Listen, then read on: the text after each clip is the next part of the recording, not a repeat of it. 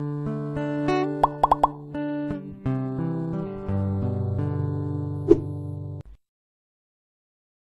a few short years ago, a local boy was walking by Lake Kurtna.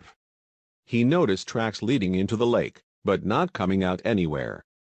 The lake was too small for boating or anything like that and located in the middle of nowhere. He knew that there was no good reason for those tracks being there, which heightened his curiosity. For 2 months, he saw air bubbles emerging from this lake. After some investigation, a team started to probe deeper into the mysterious clues surrounding the lake. What they pulled from Lake Kurtna is nothing short of absolutely amazing.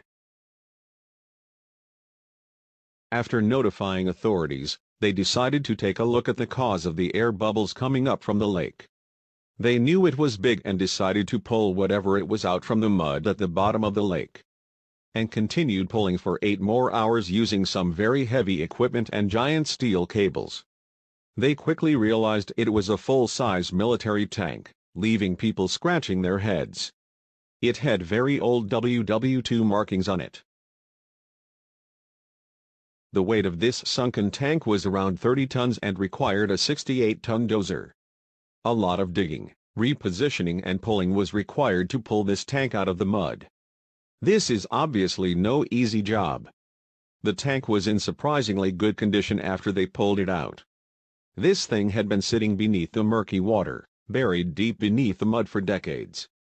It was later confirmed that this tank was captured by the Soviet Army in 1944 and then used by the Germans.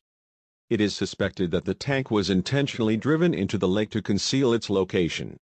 The tank that was pulled from L. Subscribe for more.